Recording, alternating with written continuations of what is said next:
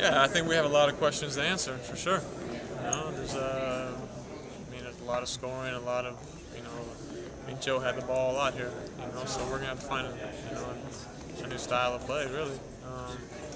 But I think we got good pieces, man. I think it's gonna take a little time to kind of piece together, what it is that we're gonna hang our hat on, like what kind of team are we really gonna be?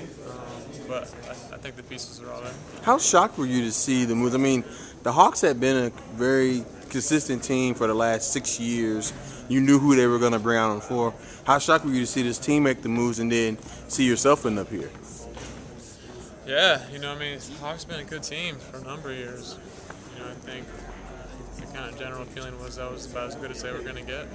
So, and they had a lot of money, just kind of strapped up, so they're, gonna try to do something new, which makes sense. I get it, So here we are, new team.